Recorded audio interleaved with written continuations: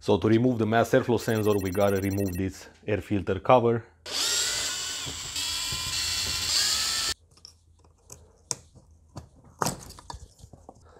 Unplug this vacuum line.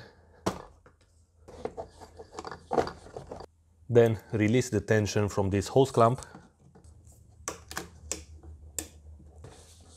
And take out the unit. Now we get access to these two screws.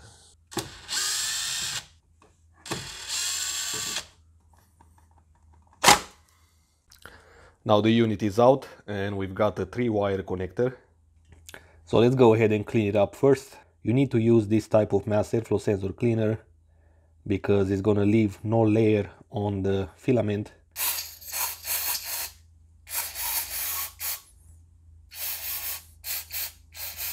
Now while I wait for this guy to dry, let's go ahead and check the voltage values we're gonna find on the connector, so you can compare them at home on your car.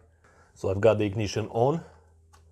Now I'm gonna take the terminal of the voltmeter and connect it to the ground. We've got the point here. First pin, nothing.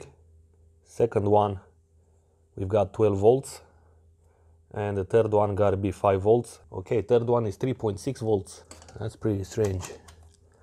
Let's go to voltage. This one is nothing. This one is 12 volts. And this one is 5 volts, as I said. So it looks like you need to choose voltage direct current, not auto, if you have one of these voltmeters. Because 3.6 volts, that's gonna be a problem because you need 5 volts as a reference, and then it will go through the mass airflow sensor and it will come back through the signal wire. Obviously, this pin here on the left is gonna be the signal wire.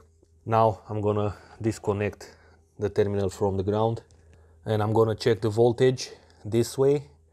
I'm gonna connect this negative terminal on the first pin. And let's see, between pin 1 and 2, we've got 12 volts, obviously, because the signal wire is going to be connected to the ground. Between 1 and 3, almost 5 volts. Now let's move it to the middle, and between pin 2 and 3, we've got 7.2 volts. And that's going to be the difference between the reference wire and the power wire, which delivers 12 volts. So these are the values you need to read at the connector. Okay, so I've got the cover off from the connector. You've got these clips here. Now I'm gonna connect it on the sensor and let's see what voltage values we're gonna see now. I'm gonna connect again this to the ground.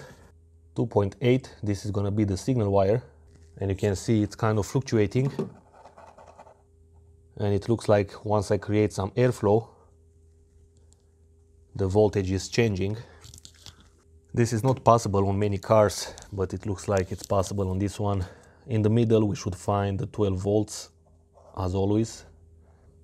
And here is the reference wire, which is already now passing through the sensor, and therefore we read nothing. I'm gonna turn the ignition off. So let's install back this cover. Okay, clicks in.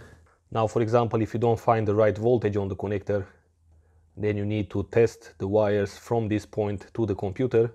You just test for the continuity and you shouldn't find any resistance.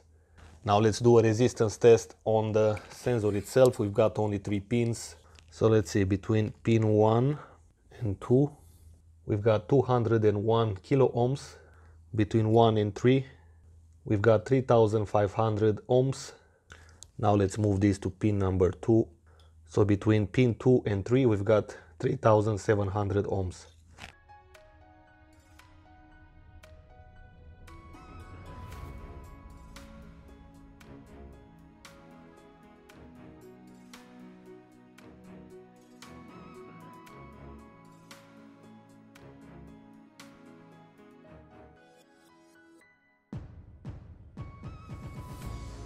It's very important to do these tests before you replace the mass airflow sensor in the situation that you've got a problem with the engine.